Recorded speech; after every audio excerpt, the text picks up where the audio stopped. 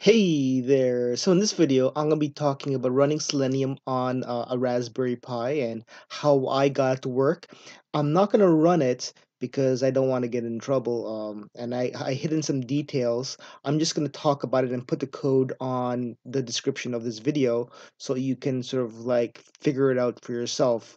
Anyways, let's get started.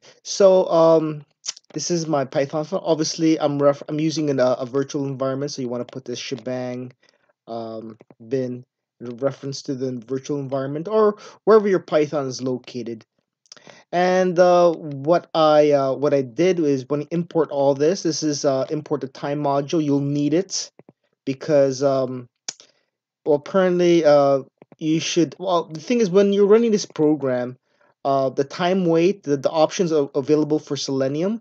They work and they don't work in the sense that some of these websites have great security and they can tell if you're running a bot or not, if you're running Selenium or not. So I use time, and I think I time it for 20 seconds or 30 seconds, depend. If it's on a Raspberry Pi, I think I set it for 20 seconds or 30 seconds.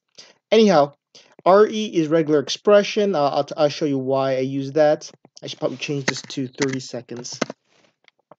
Okay, so you need this, all these imports, you need by, you need keys, you need options, because I'm running Gecko. I'm running Firefox, I'm not running Chrome. Because I learned Firefox. I think there's some options for Firefox that's not available. And you also need service. This is new. Previously, in previous versions, you didn't need it, but now you need it. Anyways, this will be in the description. Let's talk about my functions. So I have a global function here, and I'm going to be using it for the time module for 30-second delay between requests. I have a whole bunch of global variables. That's sort of unimportant because I'm trying to get data from the page, from the security web page, and I want to make it available to other functions, so I don't have to like pass it over. So I just made a global function, so it's available to all the functions on this page.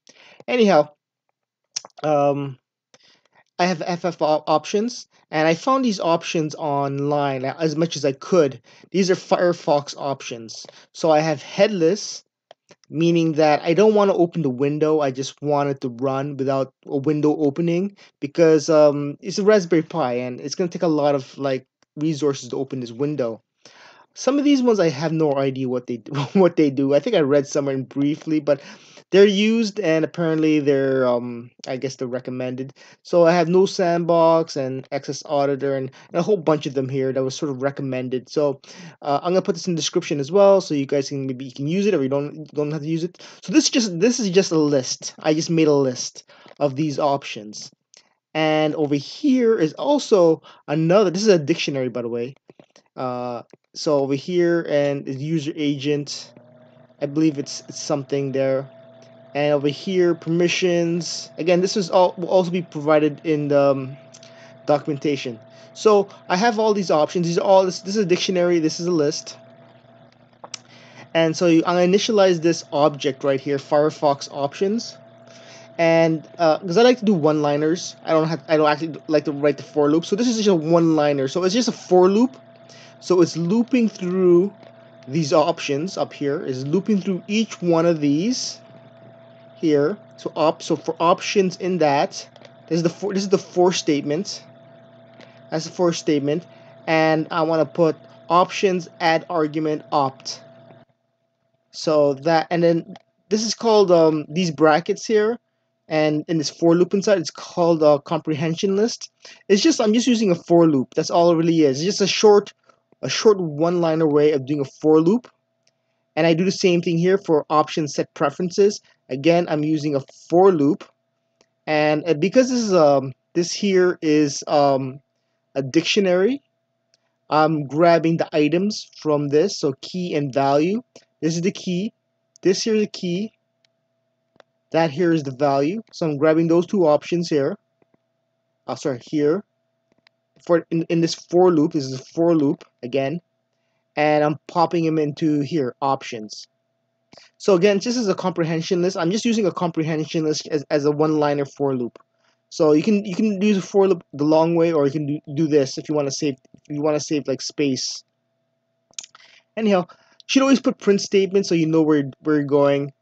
Here is a path to my Gecko drivers. Now here, this is where I got some problems earlier because I had to run on my Raspberry Pi, and I'm looking for a Gecko driver that runs on a Raspberry Pi. Just so you know, I have a Raspberry Pi 3 and 4. Apparently these Gecko drivers, now let me show you where I got these Gecko drivers. I got them right here at this website, Mozilla Gecko drivers. I'll put the link in the description of this website. Anyways, basically, apparently, this one over here, Arch Linux, Gecko driver are for Arch Linux. Apparently, it works for your Raspberry Pi and 3 and 4. So it works for the ARM processor as well. This Arch Linux 64 bits. So this is the one I'm using, and yeah, it works pretty well. I had to look around for a while, and eventually I just gave it a try. Just gave it a try, and it works. And I think somewhere along the line, someone recommended it. So I'm using this one on my Raspberry Pi 3. So over here, I'm initializing the driver right here. Apparently, you have to use this service object. I don't know why that's popping up to the service object to reference the Gecko driver. So the Gecko, my Gecko driver, this is just a generic path. So I made a path to my Gecko driver and I put it right here in service. And options equals options. These options are basically this right here. This options here, or I'm just this. So this option here is a reference to this option right here. And this here options is just part of the, the input statement for the Firefox driver. So this option here, the same thing as this option here. Okay, so again, I'm using time sleep delay, and apparently you have to use time sleep delay with some of these security from these websites. We have a lot of security, and if you're automating this in the morning, then what do you care about having the website run fast? So yeah, it will take a long time, but if you're automating it, then who cares the time? If you just run at a specific time, and if it takes a long time, it takes a long time. And like I said, if it's automated, then you shouldn't really care. So I'm using time sleep. I'm not using the Selenium provided time options because they don't work. Apparently, some of these websites are smart enough to detect that. But if you use time sleep and you make the delay long enough, these websites, they won't be able to detect it. So here, I'm finding the element. I'm using the ID, and by finding element by ID is a great way because for ID there's only one ID per page, so this is unique for the whole page. So using ID is always a great option. I'm setting my username here. So basically I'm getting the element. This is the whole point. The whole point is to get the element, and I'm setting my username, and I'm setting the keys return, so that hits enter, and I'm basically time sleep again for 30 seconds. Then and you have to use this time sleep as much as possible because then it screws up somehow. And again, I'm doing here for my password the same thing. Enter my password, keys return. Again, time sleep. I'm printing out the statement here as the website person. So I changed this so I wouldn't, because I'm grabbing my pay stubs and I want to email to myself because I hate visiting the website. I'm doing the same thing here. So now basically I'm visiting this pay stub website, right? And I can do the same thing. I can grab the element and grab, but it seems like a bit of a waste of time. I might as well I want the page source, like the code, the entire code for the page. However, if you if you don't put this here, right, then you get nothing. You literally get nothing. So you have to wait until this entire page loads. Oh, hold on. Yeah, so yeah, you have to wait until this entire page loads. So you have to wait until it loads. I have 30-second delay, and as soon as it loads, then over here, I think this one over here, driver page source. When you use this driver page source here, it literally grabs the entire context, basically the web page, all the contents of the web page. It grabs it right here, and I'm turning it into a string. And I'm using regular expression this over here is regular expression.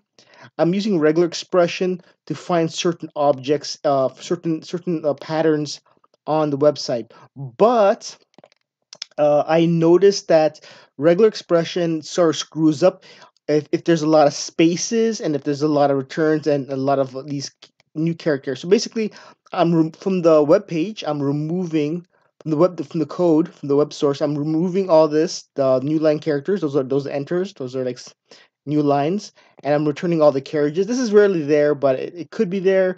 But I'm just going to save that, removing them as well. And over here, because re sub means substitution, is mean over here it means all the spaces, all the spaces between tags. So this is a space between tags. This represents space, and this represents more than one, and this means non-greedy, meaning that it's best to use this question mark all the time. And I'm replacing it with this. So basically, if you have a website, let me just show you a website. Let's inspect. Let's do each page source. It's not letting me hit the page because I'm not online. That's okay. Oh, here it is. Yeah. So basically, all these spaces in between these tags and stuff, I'm just removing them. So everything should be compressed. So there's a lot of space here, a lot of space. Basically, your regular expression screws up if there's a lot of spaces and enter between the pages. So the whole point of this here is to remove all those spaces, and once all those spaces are removed, then I start finding what I need to find using regular expressions on the page. And I'm just grabbing everything here, the days, pay, and everything, all that stuff. And then eventually, I don't have it here, I deleted it, but I'm just going to email it to myself. So every pay date, I'll be emailing myself this data. But you can use it for other things, though.